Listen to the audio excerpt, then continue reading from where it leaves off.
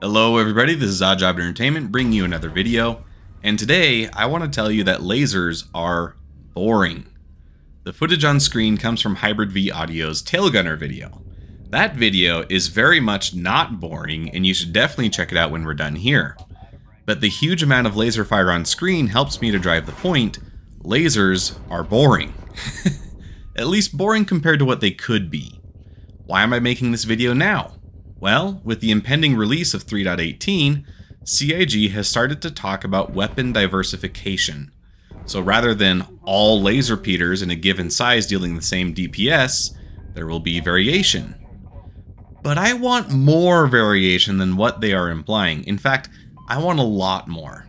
So I want to seed some ideas in the hopes that the right people see this and make it happen.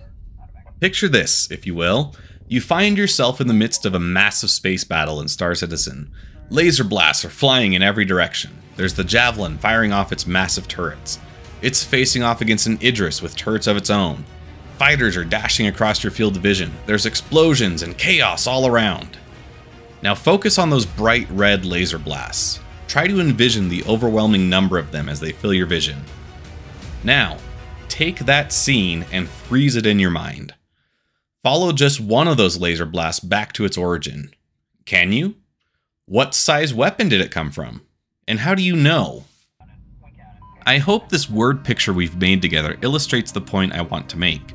All the lasers in Star Citizen are the same. Now of course, they differ in damage output and fire rate. But visually, they are all identical red blasts.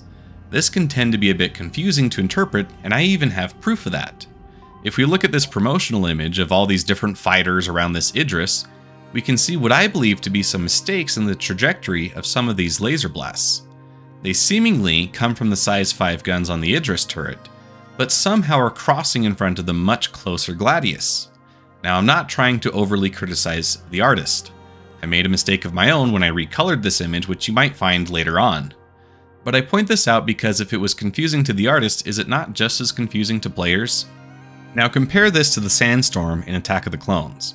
We can't really see any of the individuals firing, but we know what direction the blasts are coming from at a glance. A key element in achieving this is the contrasting color of the red and blue laser blasts. We can see how much a role this plays by getting rid of that color. All of a sudden, it's much more ambiguous, and the direction and path of each blast is much more difficult to determine. Star Citizen suffers from something similar. While it provides a wholly unique level of immersive ship-to-ship combat, there's 3 colors that encapsulate all the weapons in Star Citizen, with only very limited exceptions. Those colors are light blue for distortion, red for lasers, and a pale yellow for ballistics. The shapes of all these projectiles are very similar as well. Can you tell in this image if this ship is firing ballistics or lasers without any color info? But what I'm proposing would throw a lot more color and shape variety into the mix.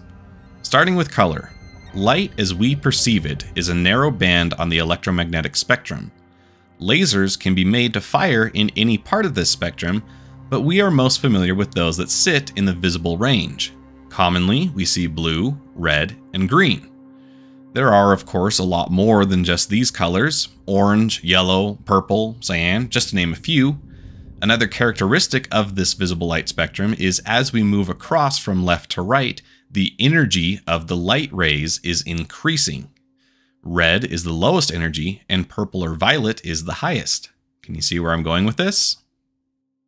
What if these colors were split across the different weapon classes in Star Citizen? For instance, what if a size 1 repeater or cannon fired red projectiles, but a size 2 fires orange projectiles? Size 3 yellow, size 4 green, size 5 cyan, size 6 blue, and size 7 purple. This does a couple things right off the bat. If you see some red blasts coming towards you, they don't pose as much of a threat as seeing even a single purple blast. You would know at a glance more or less how much damage you are about to take, and whether or not you can survive. This informs your flight maneuvers to avoid the higher DPS blast because now you can prioritize based on color. At a glance, you know what size weapons your opponent has equipped, and the increase in variety in large battles now makes it more apparent who is shooting and from where, just as we saw in Attack of the Clones. And let's be honest, wouldn't pretty colors influence your shopping as well?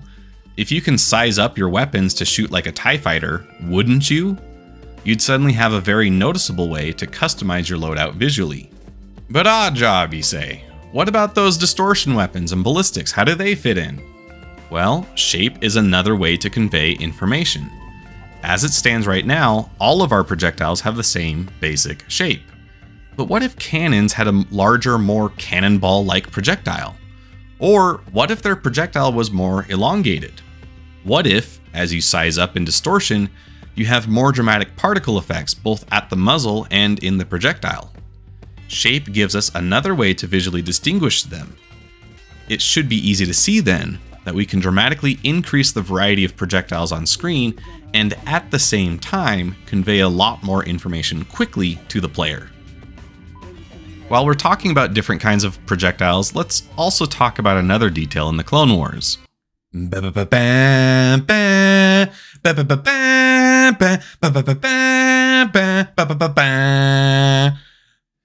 We need beam weapons.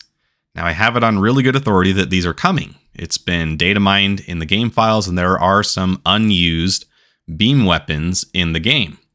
But man, I can't wait. What if the Ares Ion, for instance, shot a beam instead of a cannon? Pinpoint accuracy, but you need to maintain target contact to be effective? Seems like a pretty good weapon against big ships. And it could be okay against small ships in the hands of a competent pilot. What if it dealt progressively more DPS with maintained contact? That could be another way to distinguish the anti-big boy properties of the Ion without making it too overpowered. On the ballistic side, we have the Inferno with its Gatling, but we don't exactly have a laser analog to the ballistic Gatling in the verse. So super fast laser gat? That's another idea. But with all of these, imagine how much more exciting it would look with more colors available. More chaotic, sure, from a surface level anyways. But to the trained eye, it becomes a wealth of information in addition to being a lot of mesmerizing pretty colors. That's one of the primary reasons the Empire in Star Wars shoots green while the Rebels shoot red. It gives a clear visual distinction to determine what's going on at a glance. It's also why the Death Star shoots a beam instead of just a massive laser blast. George Lucas needed a way to convey the immense power of this battle station. It needed to be visually distinct. Of course, after the fact, the visual distinctions were worked into the lore to provide some kind of explanation besides just being pretty contrasting colors. The visible light spectrum-based approach I am suggesting does the same thing.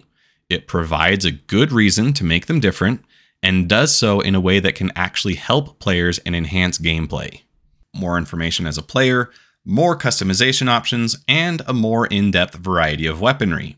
That seems like a win-win-win-win to me. Of course, that is just my opinion, and I want to know what you think. Do you agree with me or do you disagree? Let me know in the comments below. As for our Grow the Channel giveaway, I've teamed up with Monster Tech to give away a set of desk or chair mounts. Monster Tech makes bomb-proof products that are well-built and fun to use. I've really enjoyed using my custom chair from them, and it has been a huge boon to my gaming experience. And if you want to win a set of desk or chair mounts from Monster Tech, subscribe and leave a comment with the secret word.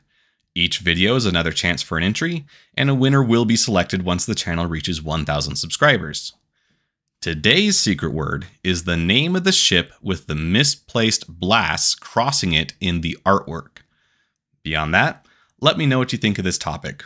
Would laser color influence your loadout? Would you make any other changes to laser weapons in the game? Please share your thoughts below. Until next time, this is Oddjob Entertainment, signing off.